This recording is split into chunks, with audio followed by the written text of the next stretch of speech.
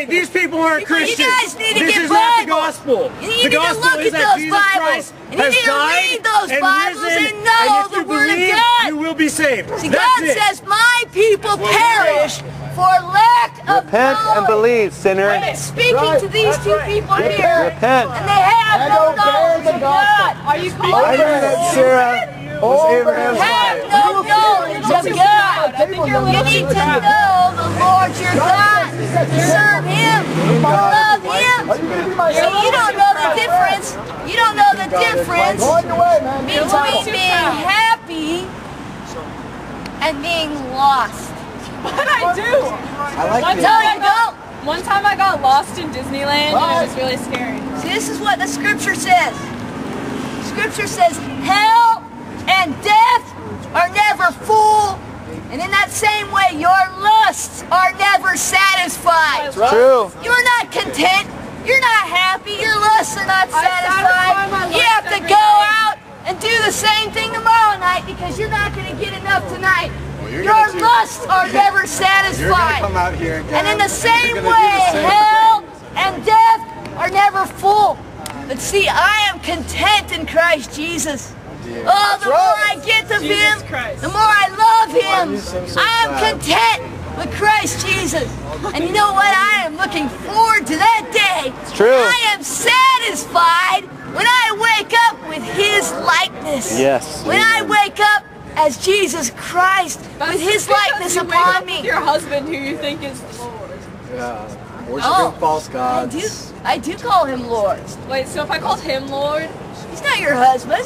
I never said he was, but if I called him Lord, would that make me better? He's not your husband. So? You're calling And She honors the Lord when she submits under her husband. oh my God! I can't See, believe this you is said the that. difference between a What if I married woman submit and an under my unmarried friends? woman. I told you you had a lack of knowledge, Wait, what okay? if I submit under my friends? Listen here. This is the difference between a married woman who is in Christ Jesus and an unmarried woman who is in Christ Jesus. God says that an unmarried woman is concerned for the things of God. How she may be holy in all the things that she does and in her conversation. It says a married woman cares for the things of her husband. Wait, should How I she care may for my please her husband. See, I it is care and pleasing please to my God. It is pleasing to God that a married woman would represent the church.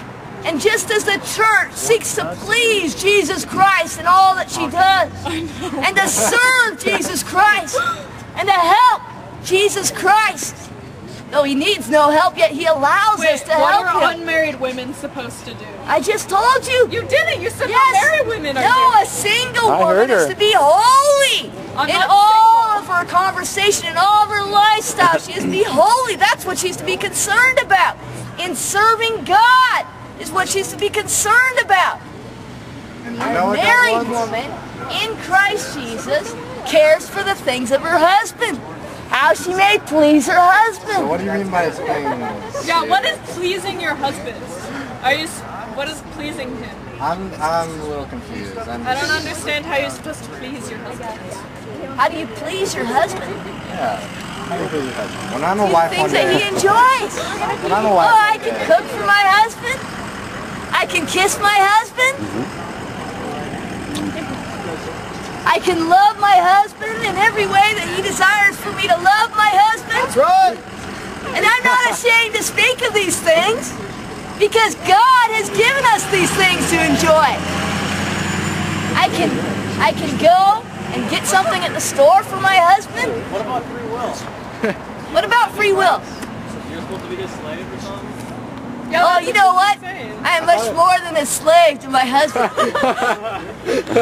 See, I desire to serve my husband. Servants. You desire? I desire to serve my husband. God has given me that desire. Just as He gives His church, His people, the desire to serve Him. right. I desire to be with my husband. Just as God gives His church the desire to be with Jesus Christ. To love Jesus Christ. Oh, they desire nothing more than to be with Him. They're satisfied when they're with Him. They're satisfied when they see Him saying to them, well done, my good and my faithful servant. See, we're not deserving of any of those things. We're not deserving that God would say to us, well done, my good and my faithful servant. We're deserving that God would say to us, you have sinned against the holy God, and I'm going to cast you to hell for all eternity. That's what I deserve from God, because I have sinned against the holy God. I've been a liar. I've been a covetous person.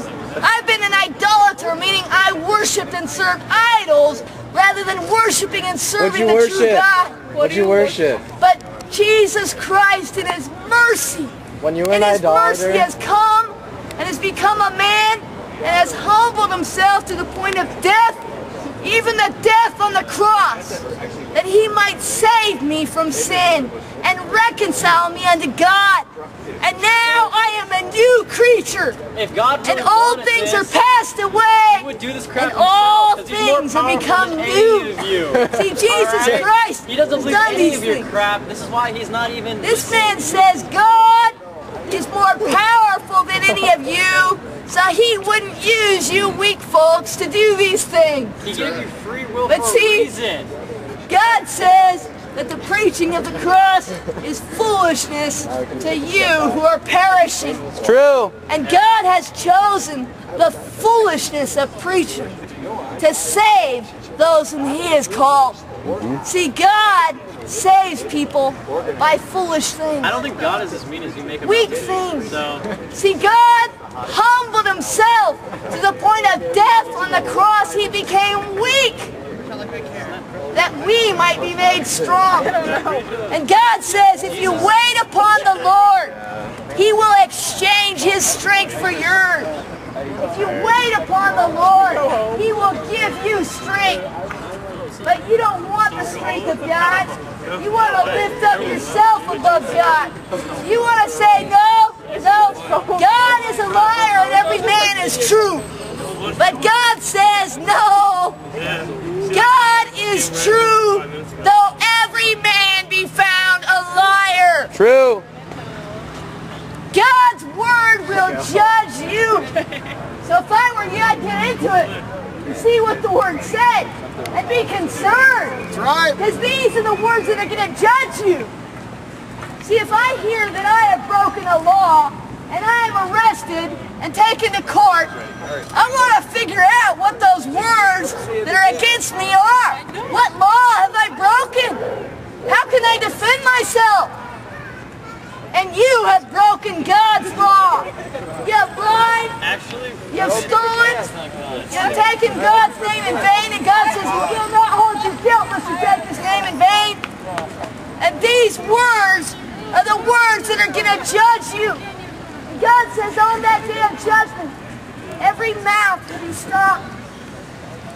So God says, if you'll humble yourself as one of these little children, one of these children over here who believes everything their mom tells her, if you will humble yourself as one of these little children, if you'll come to Jesus Christ and believe what He says in this word, then Jesus Christ will have mercy upon you. If you'll believe on the name of the Lord Jesus Christ, not according to what all your churches tell you, not according to what all your false pastors tell you, but according to what God tells you, then Jesus Christ will heal you. He will cleanse you. He'll take away your heart of stone. It's true. And He'll give you a new heart. He He'll will. put a spirit within you. And give you a new spirit. That's right. Oh, the grace of God that brings salvation. It's appeared to all people. And it teaches us to deny ungodliness and worldly lust, and to live soberly, righteously, and godly in this present world. You have that grace of God upon you. She wants to preach. See, you're sorry. Sorrow is just like the world of sorrow.